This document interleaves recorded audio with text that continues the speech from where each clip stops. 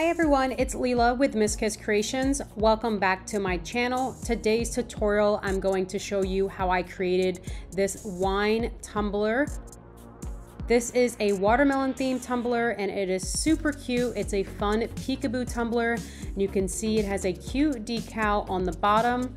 Like always, all of my materials will be listed in my description below, including some direct links and coupon codes. And you can tell my little friend is very excited to show y'all how I created this tutorial, so let's go ahead and get started. I'm starting with a 12-ounce wine glass. It is a stemless wine glass, and make sure it is a glass clear tumbler or wine glass. I am placing the glass inside of my football and then I'm measuring the bottom for that decal. The bottom measured a little over 1 inch, so just keep that in mind.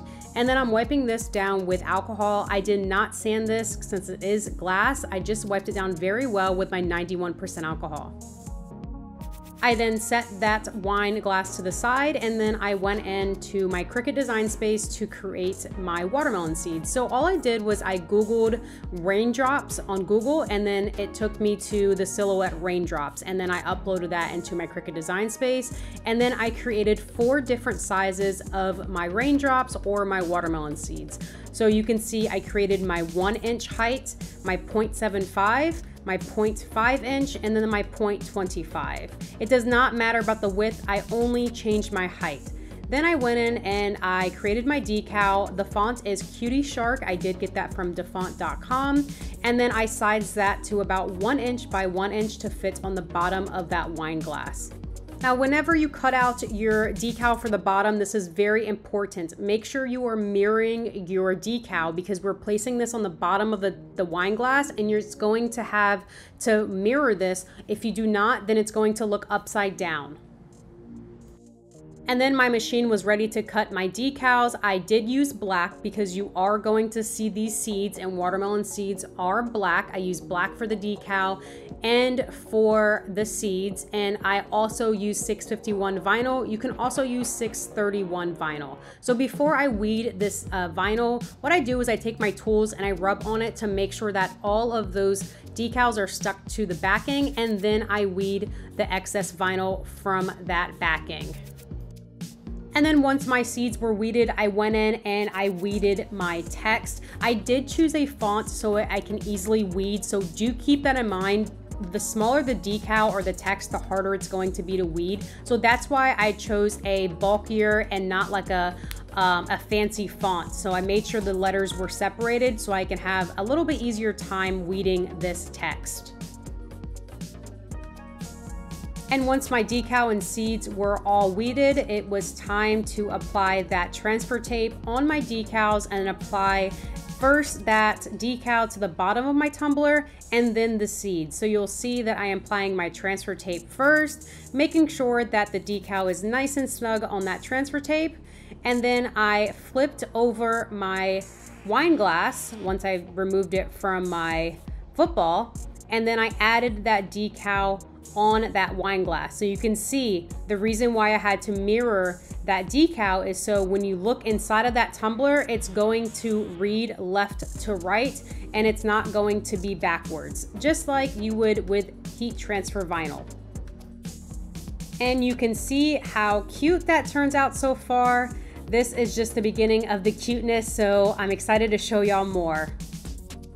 And now I'm going to apply my watermelon seeds all over my tumbler. I use that same piece of transfer tape that I used to apply the text on the bottom. You can use transfer tape multiple times for these small projects so you don't have to waste all of your transfer tape and all your materials. So I just placed 1 seed at a time. I did not overthink where I wanted my seeds. I will say that I noticed that I use more of my 0.75 seeds than any other. So if I could go back, then I would probably put more of the 0.75 or I would just cut out more than the 1 inch. I think the 1 inch for this size wine glass was a little bit bigger than what I anticipated, but that's why I made several sizes so I can just kind of play around with it and see which seed looked better on the wine glass.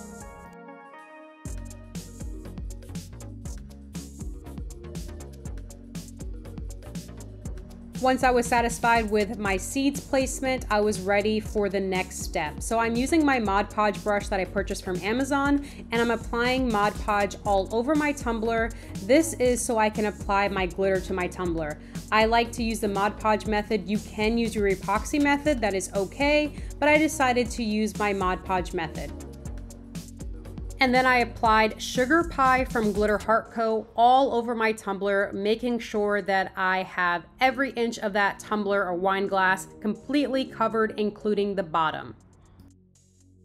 And once I was finished with applying my glitter, I did not let that Mod Podge dry. I went right with my parchment paper and I patted that glitter down. Do not roll your glitter on the parchment paper like so. It will smear and rub your glitter off. So take your hand, take your parchment paper and just blot in sections, making sure that that glitter is pressed down on the tumbler. This is going to make your epoxying a lot easier down the road, and you don't have to worry about sanding as much when you press down on your tumbler.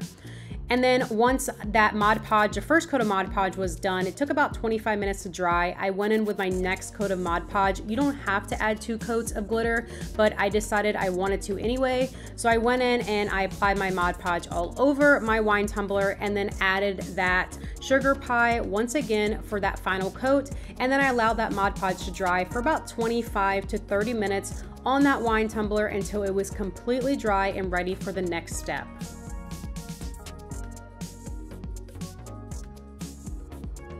And again, blotting that parchment paper on that tumbler or wine glass, making sure that glitter sticks nice and tight on that tumbler, making sure that it is as flat as possible. I also took my finger and rubbed it around the rim of the tumbler, just removing any excess glitter or Mod Podge so I can have a nice clean rim. And then I went in with my Krylon Crystal Clear acrylic coating. I sprayed 2 generous coats of that around my tumbler, and then I let that dry for about 30 minutes before epoxying.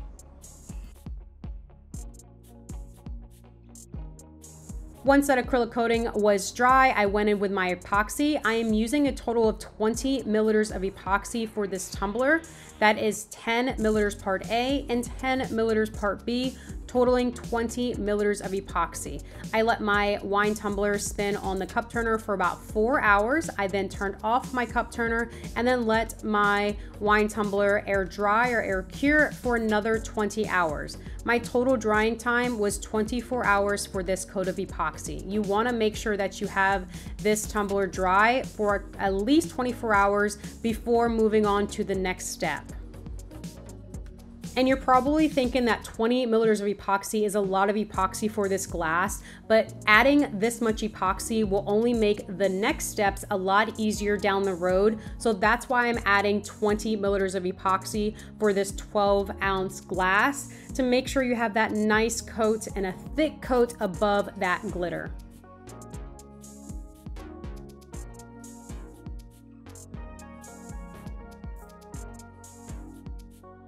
And you can see my tumbler has dried. It is so pretty underneath the epoxy. I'm now going in with an 80 grit sanding block and I'm sanding away any of the excess epoxy or glitter that's on the rim, and I'm also sanding my tumbler. This is why I added so much epoxy, so I can use this lower grit sanding block on this glass. I want to make sure that I'm sanding this very well and make sure this is smooth, and I don't want to have to worry about sanding away any glitter. So I added that much epoxy so I can sand very hard, but not too hard so I break the glass, but I sand enough just so I can make this surface very smooth before moving on to my next step.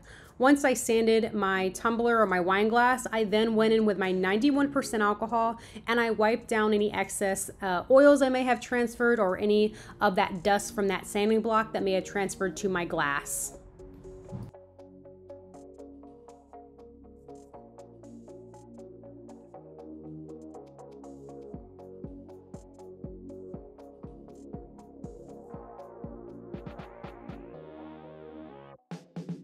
And once I had a clean surface, I sprayed my tumbler with white spray paint. I wish I would have just painted it. I'm trying to get rid of my spray paint, so that's why I sprayed it with spray paint. And then I just went over that spray paint with some white pop of color paint, just because the spray paint just wasn't thick enough. So I just wanted a nice thick coat. I let that paint completely dry before moving on to my next step, which is adding colors to this tumbler. I highly recommend going in with white paint before you go in with your green paint, because even if you miss some spots on your glass, you can see the white through the green and you won't be able to see that pink glitter through the green.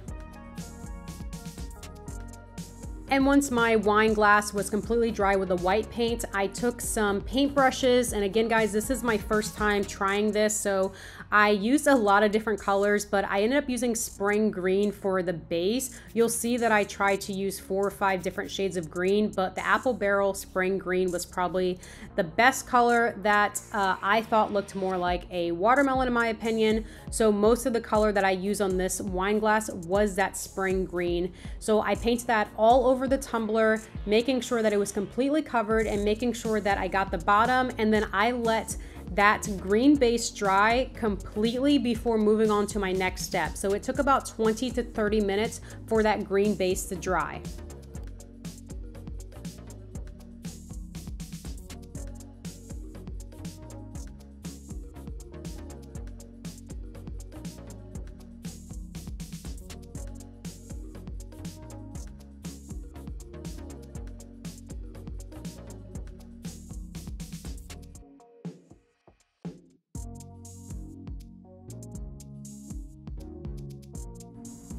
And once that green base was dried, I went in with my Christmas green from Apple Barrel, and I used one of these brushes with like the messed up bristles, and then I just lightly painted on strokes onto my wine glass, and you can already see that watermelon effect or real watermelon coming to life. So this is really, really fun. I enjoyed watching this tumbler transform into a watermelon. So I just brushed that very lightly. I didn't use a lot of paint, and I started with a darker color first, and then I went in with a lighter color, which is lime sherbet from Apple Barrel, and then I layered that on top of my Christmas green. I didn't wait until the Christmas green was completely dried. I just went right in over it just in case they did like mix a little bit. It made it look more of like a natural watermelon rather than a lot of paint strokes. So once I was satisfied with that light green or the lime sherbet, I went back over with a darker green and just layered those colors until I was happy with it. So I just kept layering it,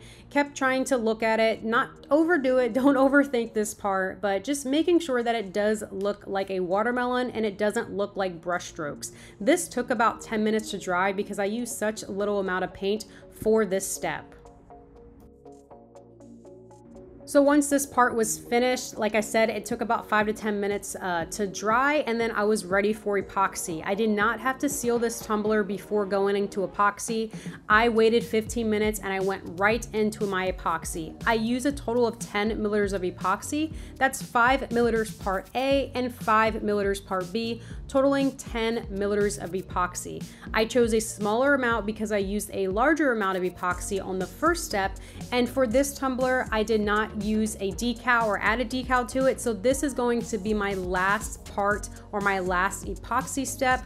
I wanted to only draw attention to the inside of the wine glass and that decal on the bottom of the wine glass, and I didn't want to take away from the overall watermelon effect. So you can see that I finished epoxying, I let my tumbler cure, and then I'm removing that football from my tumbler, and now it's time to clean up the rim. I'm taking an X-Acto knife and I'm just cleaning up the rim very lightly, making sure that I do not bust that glass.